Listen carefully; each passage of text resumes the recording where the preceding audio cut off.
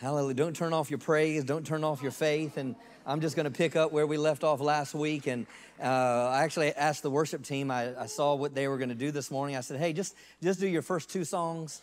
We want Terry to minister. I've got a word. But the Bible says that the word, he'll confirm the word with signs following. Yeah. And so I'm believing that there's going to be a continued increase of joy and victory as we go throughout this service today. Amen. There's going to be an increase as the word comes. We're already like up here, and we're going to continue to go up here. Why? Because the Spirit of God is here, and He is doing something in us, and what He's doing is going to take us higher, because this is a year of progressing, advancing, experiencing promotion, and seeing our highest expectation fulfilled, right? So we've been talking about a legacy of faith, honoring our legacy of faith, and things that I've learned from our founder over the years. And last week we talked about walking through difficult storms and walking. What do you do when to walk through difficult things? And we finished out talking about Abraham last week, and it said that he didn't consider his own body, and he didn't consider the deadness of Sarah's womb, but it said he was strengthened in faith. He was strengthened in faith as he gave praise and glory to God. That what God had promised, He was also able to perform. So what God's promised you, you need to understand He is also able to perform it. Yes, Abraham had to get to that place. He had to get to that place where you know what? It doesn't matter what I'm seeing right now. It doesn't matter what's going on in my own physical body. He promised this, and He has the ability to fulfill it. But how did he remain strong in faith? It was what? Giving praise and glory to God. Praise and glory to God. Turn to Acts chapter 16. Acts chapter 16, and I guess I didn't finish last week, so we're just going to jump into this. Some of you know this story.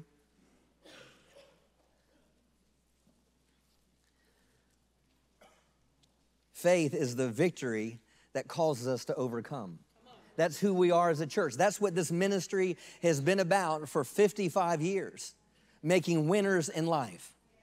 And we as a church, how we do that, we want you to experience God. We want to equip you with the word, and we want you to go out there and influence your world around you. So faith is our victory to overcome the world. So you ask me, well, Pastor, how am I going to overcome what I'm going through? Faith. Faith in God, confidence in His word, faith in the power of the Holy Spirit that He's put on the inside of each one of us. Yes, sir. That's good. In Acts chapter 16, picking up in verse 22, it says, then the multitude rose up together against them, talking about Paul and Silas, and the magistrates tore off their clothes and commanded them to be beaten with rods. And when they had laid many stripes on them, they threw them into prison, commanding the jailer to keep them secure. Having received such a charge, to put them into the inner prison. It wasn't just a prison, but they said, hey, let's put them in the inner prison. Yeah. Meaning you're in the dungeon, you're in the lowest of the low. There's no windows, there's nothing there. You're down, actually, Rick Renner talks about they were down actually where the sewer was.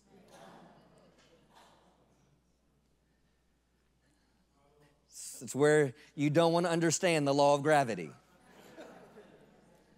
They're in the inner prison, and here they were beaten. They ripped their clothes off. This wasn't something just to punish them, but this was to humiliate them. This was to destroy them. This was to get them to a point was, you know what, I don't want to, man, I'm never going to preach in Jesus' name again. Why? Because my clothes were ripped off. I was beaten with many stripes. Not only that, but put them securely in the inner prison. Not just the prison, but the inner prison. And it says, and fasten their feet in stocks. They're having a bad day. A very bad day. This is not a good day. This is one of those things where you called me into the ministry. What?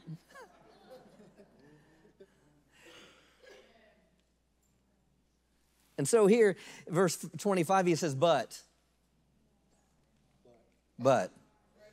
at midnight, Paul and Silas were praying and singing hymns to God. And the prisoners were listening to them. Now, most of us know the story here. But I want to pass over some important principles in this, and we're going to get into some other things.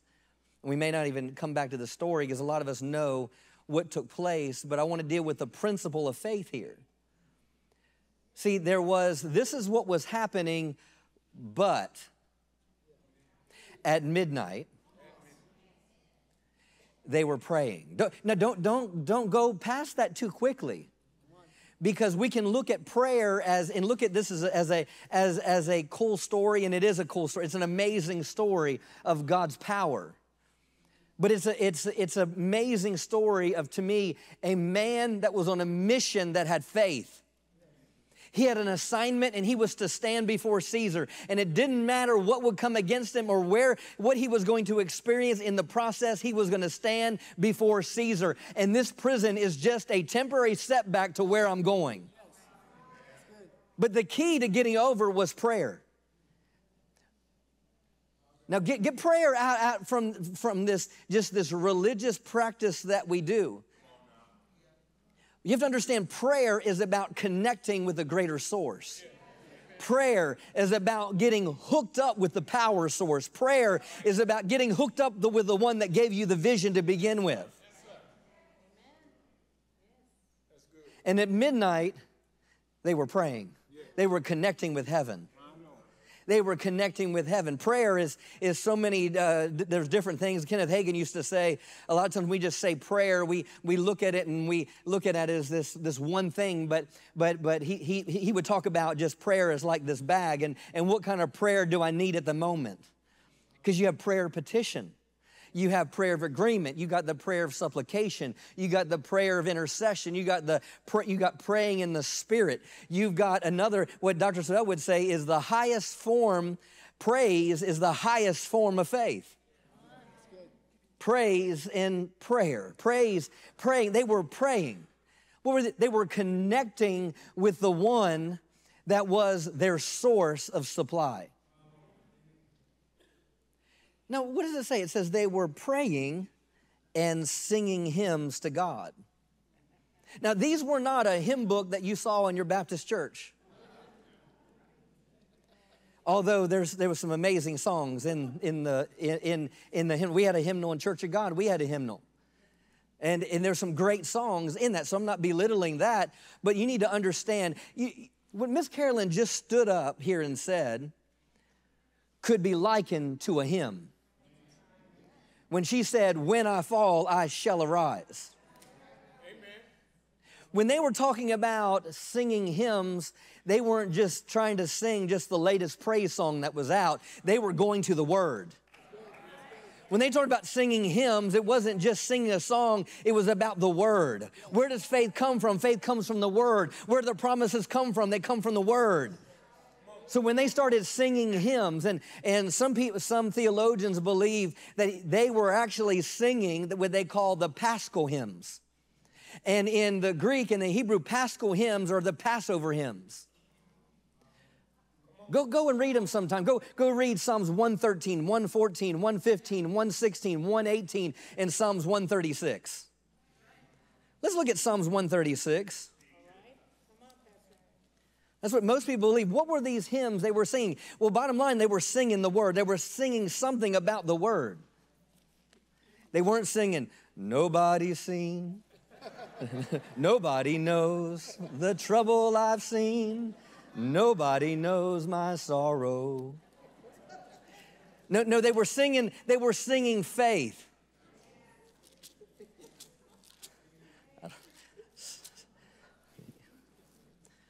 When you don't use notes a whole lot, sometimes you're not sure what may come out. But look at Psalms 136 for a moment. "Oh, give thanks to the Lord, for he is good, and his mercy endures forever. Oh, give thanks to the God of gods, for his mercy endures forever. Oh, give thanks to the Lord, for his mercy endures forever. To him alone who does great wonders, for his mercy endures forever. To who by wisdom made the heavens, for his mercy endures forever. To him who laid out the earth above and the waters, for his mercy endures forever. To him who made great lights, for his mercy endures forever. The sun to rule by day, for his mercy endures forever. The moon and stars to rule by night, for his mercy endures forever. To him who struck Egypt in the firstborn, for his mercy endures forever, and brought out Israel from among them, for his mercy endures forever. With a strong hand and with an outstretched arm, for his mercy endures forever. To him who divided the Red Sea in two, for his mercy endures forever, and made Israel pass through the midst, for his mercy endures forever. But overthrew Pharaoh, his army in the Red Sea, for his mercy endures forever. To who led his people through the wilderness, for his mercy endures forever. To him who struck down great kings, for his mercy endures forever. And slew famous kings, for his mercy endures forever.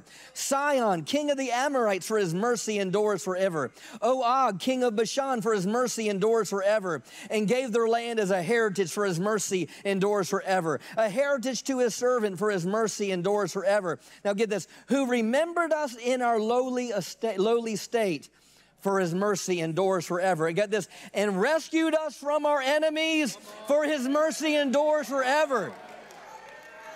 Who gives food to all flesh, for his mercy endures forever. Oh, give thanks to the God of heaven, for his mercy endures forever.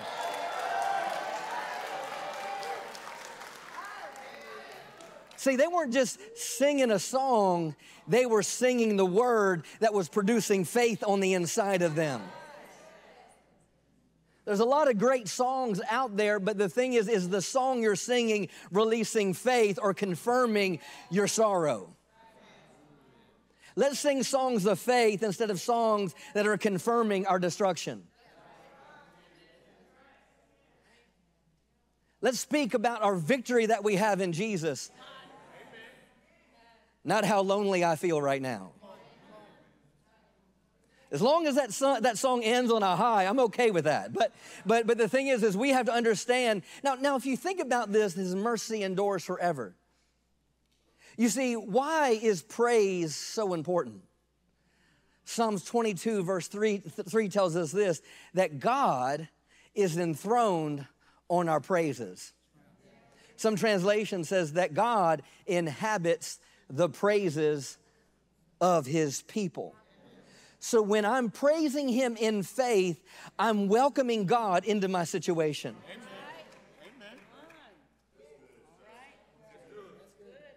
That's why you may not feel like praising God, but you need to praise him anyway.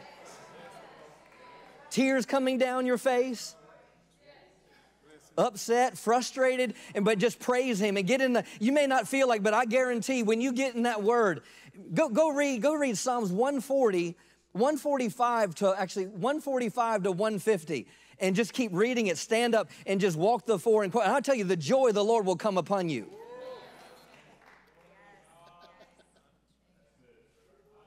It will come upon you. Why? Because you're not meditating on the problem. And I'm not making light of any of the problem, but the issue is we've got to give voice to the one that's going to deliver us from our problem.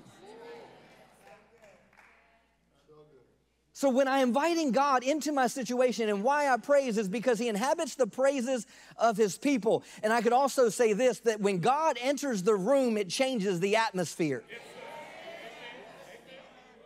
First, it will change the atmosphere of your heart. Then it will change the atmosphere of your mind. And then it will change the atmosphere of the room. And then it will change the atmosphere of people around you. It changes the atmosphere. I mean, look, you look at 2 Chronicles chapter 5. I remember in Bible school when Miss Carolyn was our teacher on prayer, and amazing teacher on prayer. You need to take the correspondence school and just so you can take her prayer class. I mean, it's all of them are good. But thinking about one day in class, Tony, remember this? She was teaching on this, and she was talking about prayer and talking about praise at the same time. And so she had us as a whole class, 150 of us walking around this room, because we had tables set up, walking around this room, and she had us declaring, for the Lord is good, and his mercy endures forever. For the Lord is good, and his mercy endures forever. For the Lord is good, and his mercy endures forever. You know, in Solomon's day, when they did that and dedicated the temple, it said the presence of God came in so strong that the priests couldn't even stand to minister. They couldn't stand it because the glory of God was so heavy. But you know, that's not the only time that prayer was released. What was Joshua commanded to do? To walk around the walls of Jericho. And that's what she was teaching about. And when we walked around saying, for the Lord is good and his mercy endures forever. It was like, get a vision of whatever walls that are blocking you, whatever obstacles, whatever things that you've had in your life as you meditate on the goodness of God and understanding his mercy endures forever, see that those walls are falling in your life. But what happened is, for the Lord is good and you don't know what to say, you don't know what to pray. Hey, for the Lord is good and his mercy endures forever. There's another time in 2 Chronicles 20. There's armies, not just one army, but armies surrounding Jehoshaphat. So much so that Jehoshaphat doesn't know what to do. And he says, I don't know what to do, God, but my eyes are on you. He called a fast for all the people. Everyone to fast, to seek the Lord, to set themselves to hear from God. And he heard from God. And God said, I want you to send out the praisers. Not send out the warriors. I want you to send out the praisers. But little do we know that the praisers are the warriors. The praisers are the warriors. And so as they stood, he got this revelation and said, you know, when you start, go out, send them out first and let them praise. And it says that the Spirit of God came down and set ambushments against the enemy. Yeah, let's read that. 2 Chronicles 20. I want you to see this because this wasn't in my notes, but I think it's some good stuff here. 2 Chronicles 20.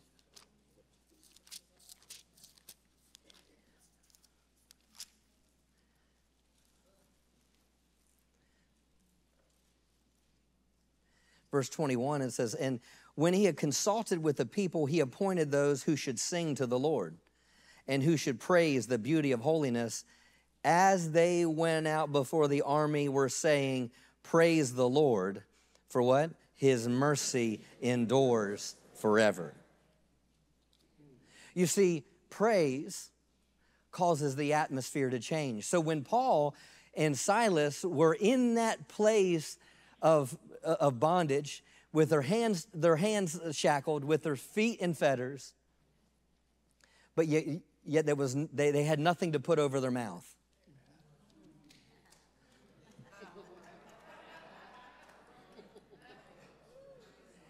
You see, if they only knew that their feet and their hands weren't the weapon.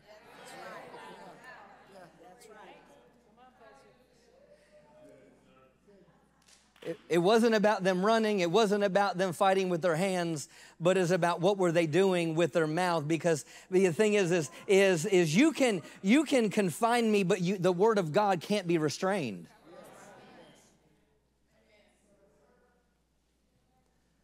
And so they released a power that has been prevalent, that God has used for his men and women of God since the beginning, and that was faith in their heart and faith in their mouth.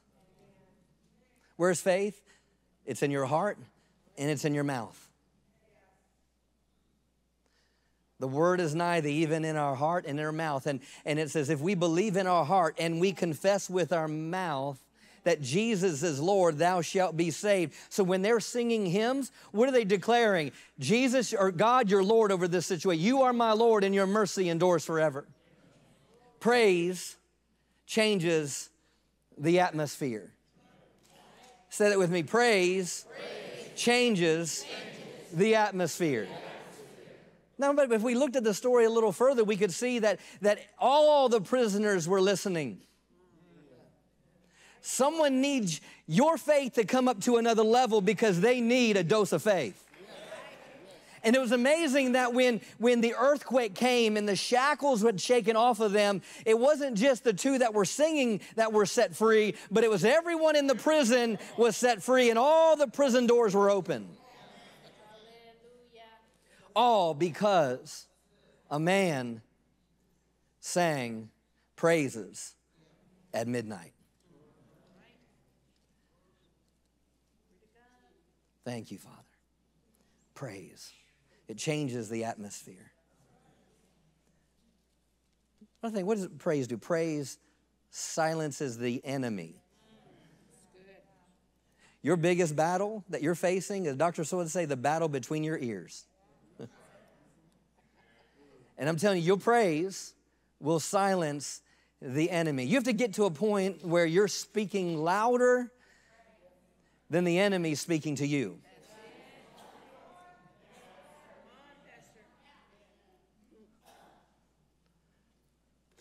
Thank you, Father. Go to Matthew 21. And if you can also go to Psalms 8. Matthew 21.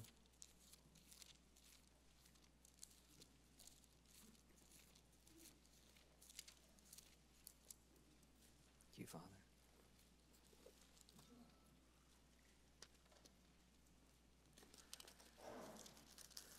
Thank you, Father. Psalms 21, verse 16, and this was after Jesus chased the people out of the temple. And it was amazing, after he chased the people out of the temple, signs and wonders happened. So Jesus was like, when you start making the temple what the temple was made for, it's amazing how God shows up. And then he goes down here, just without going to all that, says, Hosanna to the Son of David, and that's worship. They were indignant and said to them, do you hear what these are saying? And Jesus said to them, yes, I hear it. They were trying to get on. Do you hear what they're saying? They're praising the Son of David. And Jesus is like, yeah, I hear what they're saying. And then he says, have you not read? Have you not read? Out of the mouth of babes and nursing infants, you have perfected praise. They were trying to tell them to shut up. But Jesus said, yeah, I hear them, but don't you know the word? After all, you're the doctors of the law. You should know this word forwards and backwards. And don't you know what the word says? It says that out of the mouth of babes, hallelujah, that he has perfected praise. Hallelujah, perfected praise. But what was he quoting? Jesus was quoting Psalms 8. Thank you, Father. Verse 1 of Psalms 8. O Lord, how excellent is your name in all the earth, who have set your glory above the heavens. Out of the mouth of babes and nursing infants, you have ordained strength. So now they equate praise to strength. Out of the mouth of babes, out of the mouth of nursing infants, this perfected praise, what is that perfected praise going to do? It's going to bring strength. It's going to bring strength down on the inside of you. Why? Because praise changes the atmosphere, not just around you, but it starts in here first.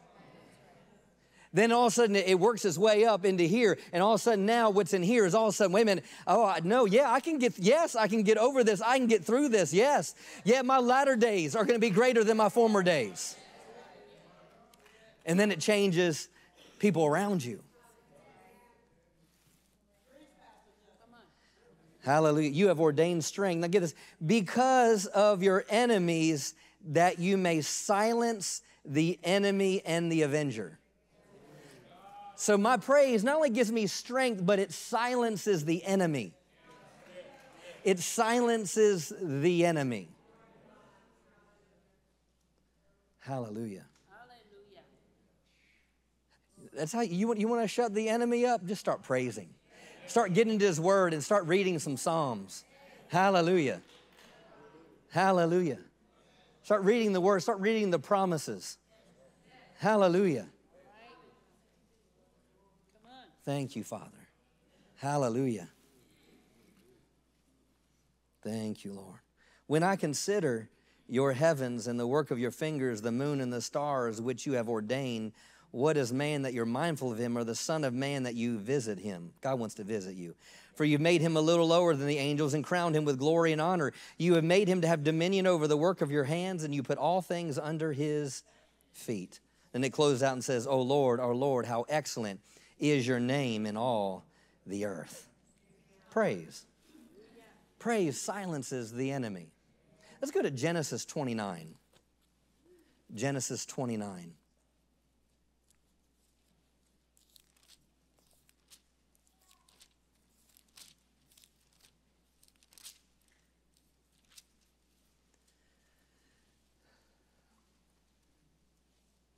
Let's look at this praise, silencing the enemy, and the power that is in praise. Yes, it changes the atmosphere. God inhabits the praises of his people. But let's look at one of the first places that we see here about praise.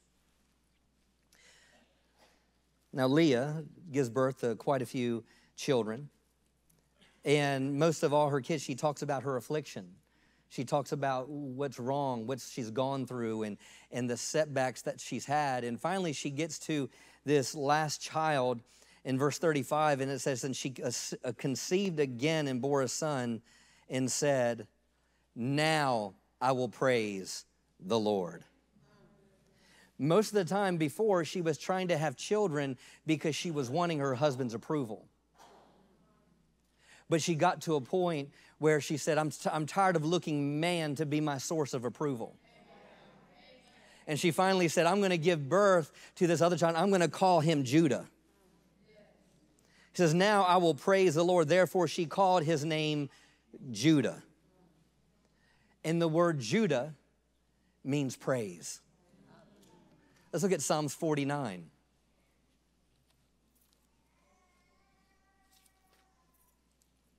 She's praising. Hallelujah. She's singing some beautiful songs to the Lord right now. We just don't know what she's saying. Hallelujah.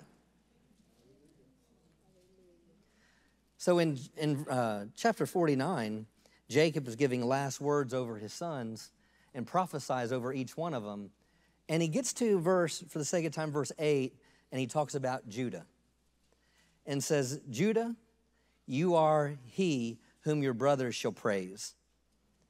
And your hand, whose hand? Judah's hand. Your hand, or you can say Judah's hand, shall be on the neck of your enemies. And your father's children shall bow down before you.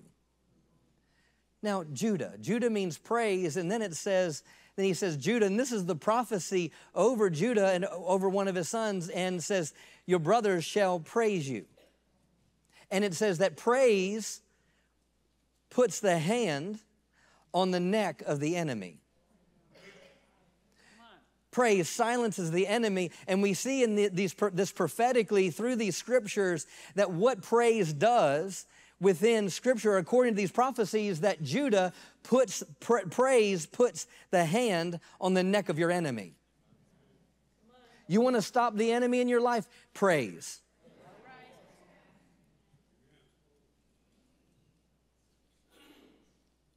Praise will stop the enemy from messing with you, talking to you, convincing you with things that don't line up with the word. Praise. Praise. Praise is not just this thing we do on a Sunday morning, but praise is our faith that we're releasing, hallelujah, into the atmosphere over our situations. Now, I did write this quote down. It says, praise is not a silent act. It is a voice of faith. It's a voice of reliance that God in his, upon God and his ability. Let me say it again. Praise, it is a voice of faith, and it's a voice of reliance upon God and his ability. Kenneth Hagin says this, if we will put our faith in him and demonstrate that faith by praising him, it will bring us through every situation to a place of victory. Let me read that again. Kenneth Hagin said this, if we will put our faith in him and demonstrate that faith by praising him, it will bring us through every situation to a place of victory. One of the instructions that warnings that Dr. Savelle gave us this year in this year of progressing, and he said, stay in faith. He said, remain focused and don't be distracted by the enemy. So I'm going to encourage you this morning that staying in faith is also about staying in praise. Because praise silences the enemy. Let's go to Hebrews chapter 2. Hebrews chapter 2.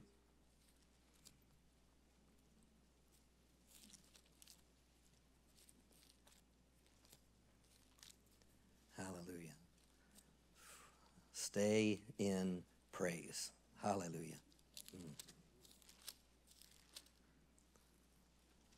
I'm gonna see a victory. I'm gonna see a victory.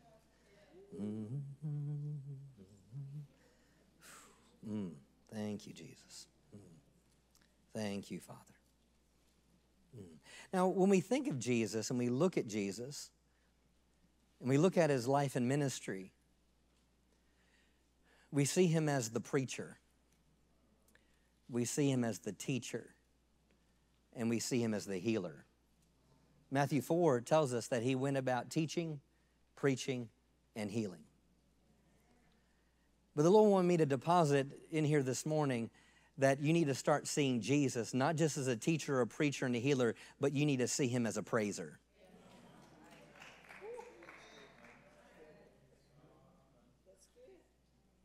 Jesus loved to praise God. He loved to praise his Father. And you're like, well, do you have chapter and verse for that? I do. I'm glad you asked. Actually, I've got several here, but Hebrews chapter 2. Let's read out of it. This is actually my first Bible I got after I was born again.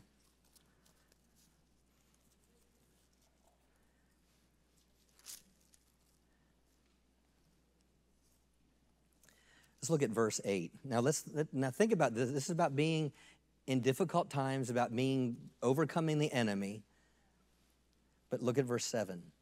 For some little time you have ranked him lower and inferior to the angels. Well, we just read that, didn't we? In Psalms 8. You have crowned him with glory and honor and set him over the work of your hands. Set him over the work of your hands. That means Jesus is authority. Man is an authority. Verse 8 says, for you, this is the Amplified, for you have put everything in subjection under his feet. Say, it's under my feet. Now, get this. Now, in putting everything in subjection to man, he left nothing outside of man's control. But at present, right now, currently, we do not yet see all things subjected to him, man. Meaning I put everything under man, but he says, right now, I'm not seeing everyone have victory. Isn't that what that says? I placed everything under man. He says, but right now, I'm not seeing everything subjected to man. But verse 9 says, but we are able to see Jesus. Now, I've looked at this in my own personal life that I'm going through something, and right now I'm not victorious over it, but I'm looking at Jesus, and we can do that. But really what the writer here in Hebrews is wanting us to see is, what did Jesus do to overcome? Verse 9, but we are able to see Jesus, who was ranked lower than the angels for a little while, crowned with glory and honor. We read that in Psalms 8. Because of having suffered death in order that by grace, unmerited favor of God, to us sinners, he might experience death for every individual person. Amen.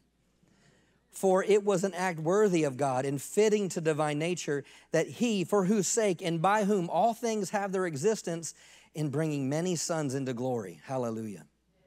Meaning he wanted to bring us up to where he is.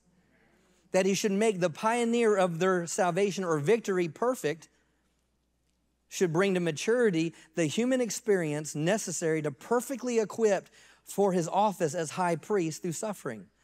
For both he who sanctifies, making men holy, and those who are sanctified all have one Father.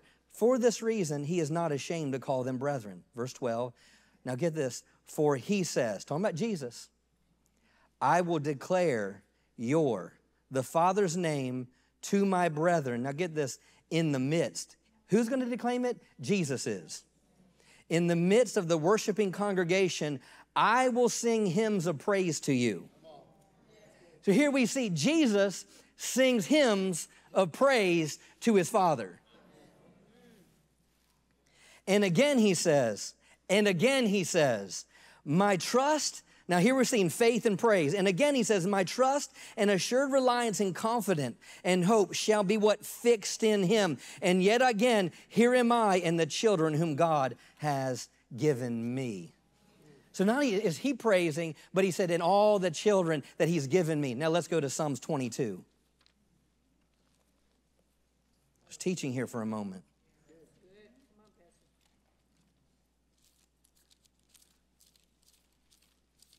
Because Jesus was quoting Psalms 22. Hallelujah. Praise. Hallelujah. Puts my hand on the neck of the enemy. Praise is my victory. I'm going to stay in faith.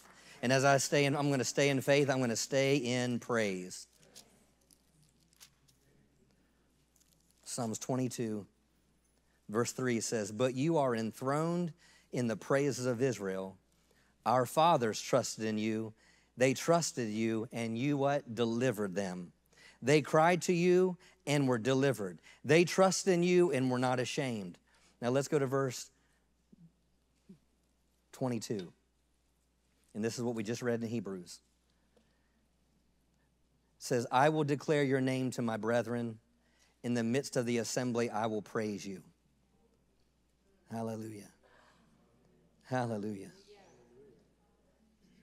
In the midst of the assembly, I will praise you. If Jesus were in this room right now, you know what he'd be doing? He'd be praising the Father. Because that's what he said, I'm going to praise you in the midst of the congregation. He says, I will declare your name to my brethren. In the midst of the assembly, I'll praise you. You who fear the Lord, praise him. All you descendants of Jacob, glorify him and fear him. All you offspring of Israel, for he has not, now get this, he has not despised nor abhorred your affliction, the affliction of the afflicted, nor has he hidden his face from him. But when he cried to him, he heard, my praise shall be of you in the great assembly. So when Jesus was in the lower parts of the earth, he said, I'm going to cry to him and he's going to hear me in my affliction. And what does he do? I'm going to praise him. I'm going to praise him. I'm going to praise him. I'm going to praise him. I trust him. And because I trust him, I'm going to praise him. I'm going to continue to trust him. And because I continue to trust him, I'm going to continue to praise him. Hallelujah. Hallelujah. And there's other Psalms we could go to, but worship team, come on back up. And I want to close with this. Revelation chapter 5.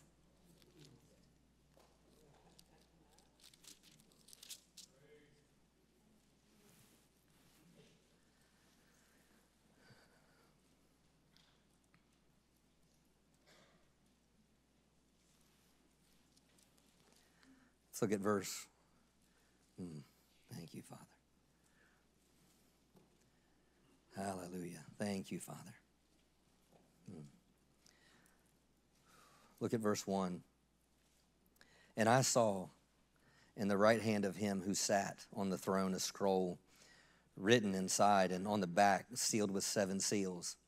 Then I saw a strong angel proclaiming with his voice, who is worthy to open the scroll and to loose its seals.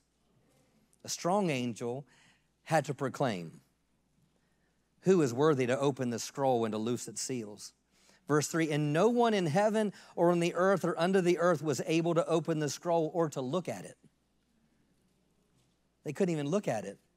Verse 4, so I wept much because no one was found worthy to open and read the scroll or to look at it. It's kind of like, I want to know what it says. So I wept much because, this is John, so I wept much because no one was found worthy to open and read the scroll or to look at it. But one of the elders said to me, do not weep.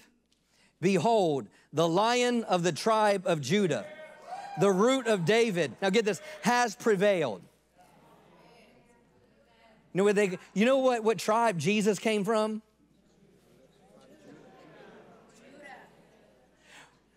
Some of you weren't too sure. What tribe did Jesus come from? So Jesus is the Lion in the tribe of praise. Jesus is a worship leader. Jesus is a high priest. And he worshiped on our behalf with his blood into the Holy of Holies. And he went in and he made access available to me. And I'm telling you, he is the one that has the ability to open the scroll and to read the scroll. And he is the Lion in the tribe of Judah. And it says he prevailed. He prevailed. He prevailed. He put his hand on the neck of the enemy. Do not weep. Don't weep. Don't weep. The Lion of the tribe of Judah, the root of David, has prevailed to open the scroll and to loose its seals. And I looked, and behold, in the midst of the throne of the four living creatures, in the midst of the elders stood a lamb, as though it had been slain, having 7 horns and 7 eyes, which are the 7 spirits of God sent out into the earth. Then he came, took the scroll out of the right hand of him who sat on the throne.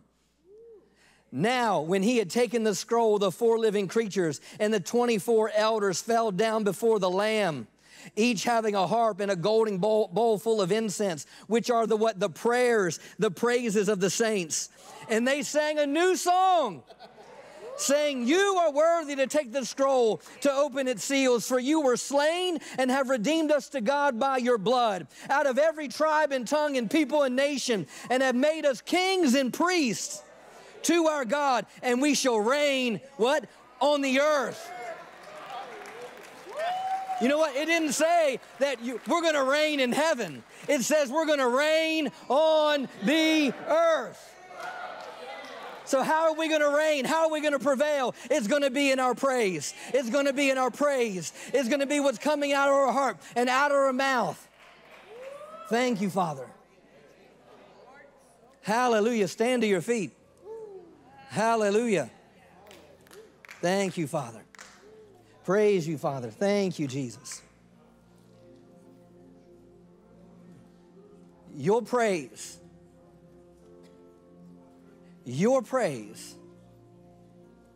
is a force that causes you to overcome. And I'm not talking about just an emotional aspect of praise, but I'm talking about something that's down on the inside of you. I remember going through a difficult thing and challenging thing in 2007. And I remember getting off the phone and hearing some news about something. And I remember Bren was very, very small, like 1.5, 2. And I remember I had tears in my eyes and because of something was going on. I was troubled by something. And I remember looking at him, and he looked at me like what's wrong? And I remember looking down at him, and I just looked at him with tears. I said, Bren, God's faithful. He didn't know what I was saying. And I remember right there, and I know being 1.5, he wouldn't remember this. Man, it's almost 19 now. And I remember dancing before the Lord, lifting my hands and just worshiping God and saying, God, I trust in you. I trust in you. I trust in you. I had no reason to praise the Lord in that moment. I had no reason to lift my voice in that moment.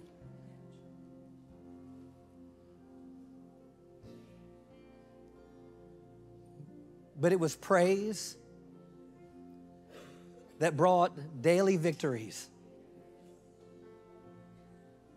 It's praise, and it will be praise that will continue to bring victories. You guys lead us in that song? Hallelujah.